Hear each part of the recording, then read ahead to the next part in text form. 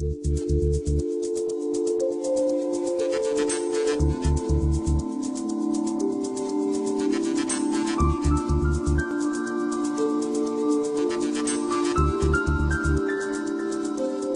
R.K. Pachauri, Director General of the Energy and Resources Institute, popularly known as TERI, and I'm also Chairman of the Intergovernmental Panel on Climate Change.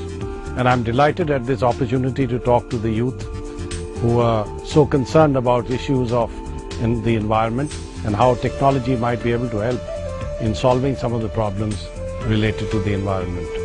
We have a range of problems that I think we need to sort out as quickly as possible.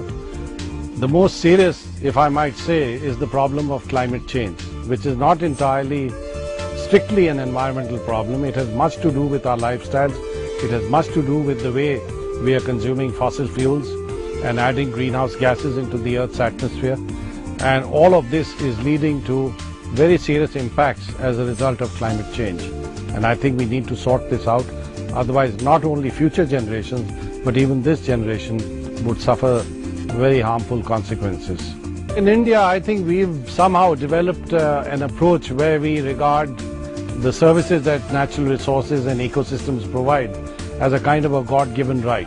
Take the way we use water. Now, water is scarce in several parts of the country, and with climate change, it's going to become much worse.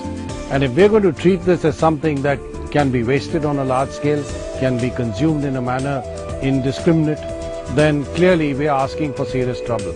And I think the time has come when we have to treat water and other services provided by nature as something that's valuable, that has a price associated with it. I think this is an excellent initiative because by focusing on projects that students themselves can devise and implement, you're really creating the conditions by which solutions are evolved through collective action, through implementing ideas that really can be turned into practical solutions. And I think this provides the basis for collective action in different parts of the world. And I believe that the projects that are going to be implemented can really become models for others to emulate on a much larger scale. We really need the seeds, we really need the catalysts by which society can be energized in the right direction, and I think the Imagine Cup is a good way of doing it.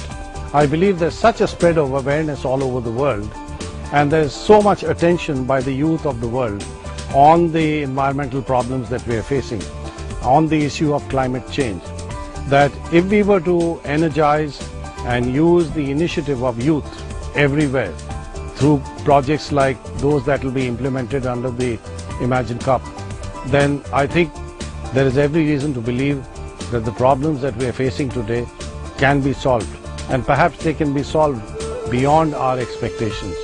Because I believe when you start a movement, then the initial steps are the most difficult ones. But once things get going, then you see a snowballing of actions. And therefore, I would like to tell the youth that are listening to me that you are really the missionaries. You are the apostles of faith, of hope, and of good action. And I think if you can lead the way, then the rest of the world will follow.